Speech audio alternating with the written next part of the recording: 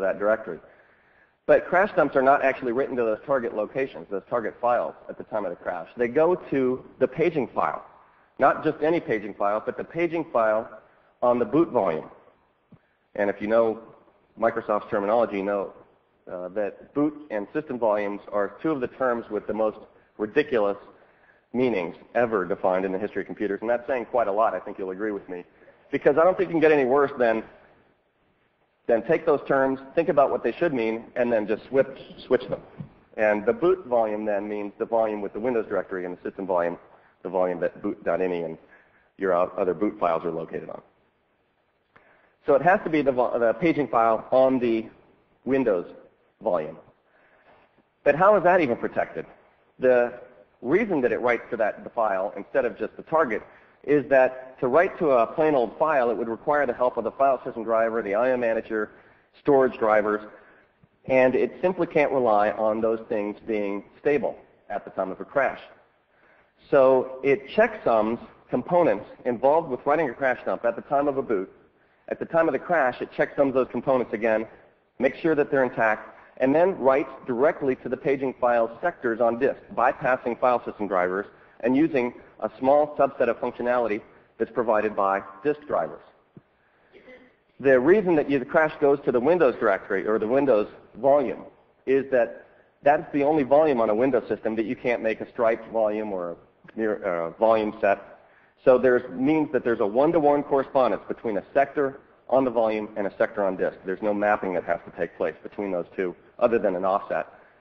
And so it can safely know, hey, if I know the paging file is in these sectors, occupying these sectors on disk, I can write directly to those sectors.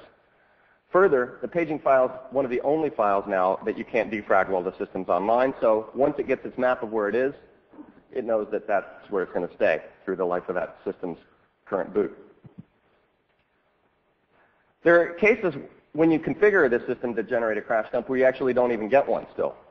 For example, because the crash goes to the paging file, paging has to be turned on for the crash dump to get written.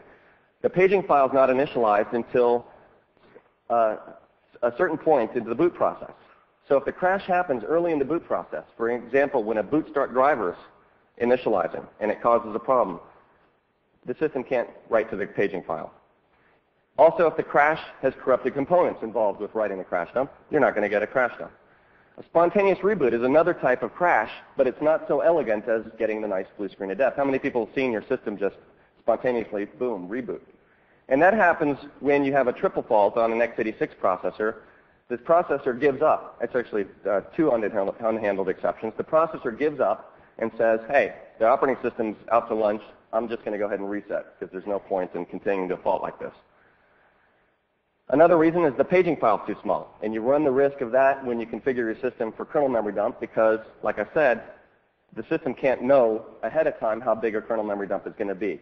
So if you do configure your systems for kernel memory dump, set a paging file that's large enough to occupy, hold all the physical memory, generate a test dump under kind of normal workload and see how big that kernel dump is, and then you can shrink the paging file if you want to. Finally, not enough free space to extract the dump, or the system hangs.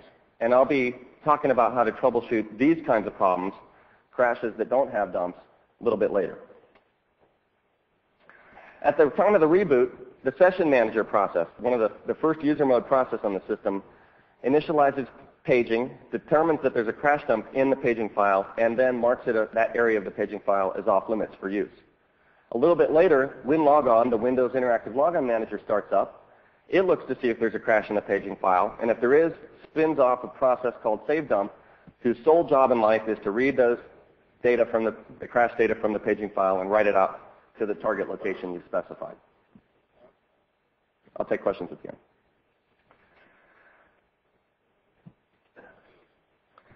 If you've crashed Windows XP or Server 2003 system, you know that when you reboot, you get presented a nice dialog that apologizes and tells you that, or asks you to send in the crash information to Microsoft to make Windows better.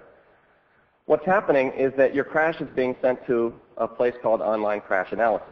And you can configure this with group policies or computer properties, an advanced tab, error reporting dialog. This slide also talks a little bit about how you can configure the crash reporting options.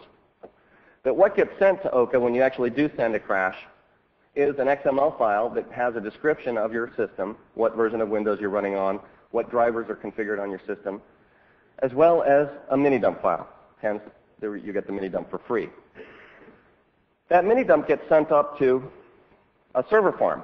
And at that server farm, behind it is a warehouse in Tacoma where there's a bunch of Windows developers that failed the security audits from 2 years ago, kernel mode developers. If they have a security problem, they're sent for a 1-month stint at some point to the Oka warehouse where they've got to analyze crashes. And if you think that's bad, and that's why if you work at Microsoft and an Office mate disappears for a while, that's where they've gone. They can't tell you. And what's worse, if they've been caught with 2 kernel mode security problems and they get another strike against them, they get sent to the warehouse and they've got to analyze the crashes with Notepad, which is extremely difficult. I'm just kidding, of course. There's actually an automated server farm that does the exact same kind of analysis you're going to do, that I'm going to show you how to do. That server farm, that automated analysis that Oka performs, has both an advantage over you and a disadvantage over you doing it. The advantage is, during its analysis, it comes up with a unique signature for the crash called a bucket ID. And it looks in the Oka database, looks it up, that bucket ID, and if there's an entry in the database for that ID, that means that some human has analyzed this type of crash, has figured out what the problem is, and figured out what the resolution could be for you. Like there's a new version of a driver or a hotfix, and you get taken to a page that helps you out. The disadvantage that Oka has is if it does that lookup and there's no entry in the database, then it can't tell you anything. Underneath the hood, the analysis engine almost always comes up with some suspicion. And behind the scenes, Oka is going, I bet it's that video driver right there. I know that guy did it. And then it looks in the database, and there's no entry for this crash, and it goes, oh, you know what? I'm sorry, but here, let me take you and show you what it looks like. It says, oh, I'm sorry, a device driver has caused a crash. Have a nice day. And I've told you that the reason that you get crashes is something gone wrong in kernel mode, and most crashes are caused by a device driver. So not terribly helpful. The problem that Oka's faced with is that they've got this strong suspicion that this particular driver has caused a problem, but if they threw it up in front of you, guess whose lawyers would be calling who else's lawyers within minutes to complain about their smearing of their good name in front of their customer. So Oka's forced to only tell you about things that some humans actually looked at. Now, no disrespect to Vince or the Oka team, but when XP was released, this Oka thing was new. And I started experiencing these crashes on my system whenever I opened a help authoring tool, opened one of the help files I was working on, and went to a certain page in that help file. Bam. Almost always I'd get a crash. I was reluctant to send my data into Microsoft because back then there were privacy concerns over Microsoft spying on what you were doing. I guess those concerns are still there today. But at one point I was just like, you know what? I'll go ahead and send it in and see what's going on. So I send in the crash, and I get taken to this, which tells me, hey, we know who caused the problem. Here's the fix. Sure enough, I'd had an out-of-date driver. I went to that Windows update or that NVIDIA site, downloaded the latest version of the driver, and the problem was gone. I never experienced it again. That was the first time I used Oka. That was also the first time that Oka was successful for me, and unfortunately, it was the last time. So it got me all psyched up, and then now I'm back to manual analysis. So let's talk about some basic concepts now, starting with how you analyze a crash yourself. And you're going to need a tool to analyze that crash. You get your choice here. The package is called the Debugging Tools for Windows package, and you can just go to Microsoft's site, search for Debugging Tools for Windows, and you'll be taken to the Debugging Tools for Windows homepage, which has a bunch of information about using it, as well as the download links for both 32-bit and 64-bit systems. Within the debugging tools, there are 2 tools that you can use to analyze crashes. Which one you use depends on whether you like GUIs or not. And I know that there's lots of people still out there that like command prompt interfaces, including kernel developers in Microsoft, who wear their usage of the command prompt as kind of a badge of coolness and serious technical prowess. So if you're one of those people, you're going to want to use KD. If you're more like me that likes having multiple windows and you can switch between and see lots of stuff at the same time, you're going to want to use WinDebug. And that's what I'm going to be using